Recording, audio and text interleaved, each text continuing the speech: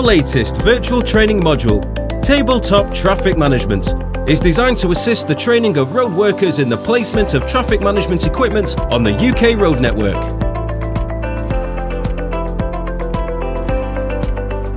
The virtual training module runs in line with the existing industry training programmes supplied under the National Highway Sector Schemes and the new Roads Streetworks Act, mimicking exactly the layouts that workers have to perform during the assessments for their standard qualifications. Users have full access to industry guidelines whilst in the virtual world. There's an easy to follow scale alongside the virtual road to assist with accurate placement of the equipment. A full library of signs and equipment are on hand to choose from. The built-in computer program scores learners on their work and identifies each incorrect item so they can see what they need to change. Here's an example of somebody having a go at one of the exam tables. In front of you is a table with a typical road layout on it.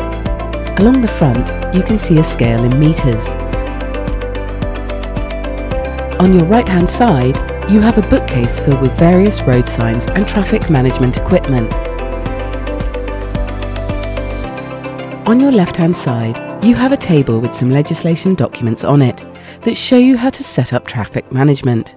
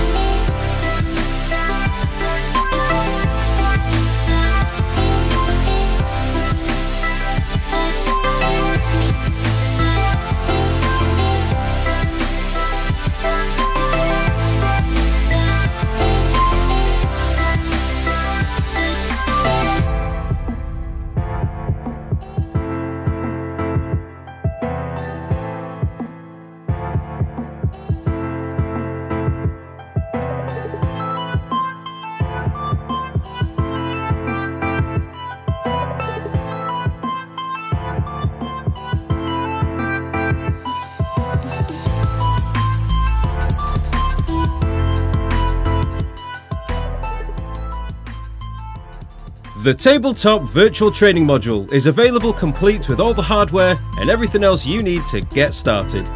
One of our team will set up everything for you and train your staff in its use.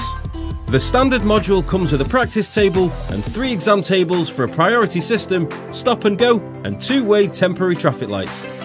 Additional modules are available for lane closures on low-speed dual carriageways, multi-phase lights for work at junctions, and high-speed roads also. Aftercare and further technical support are also available. To find out more, get in touch.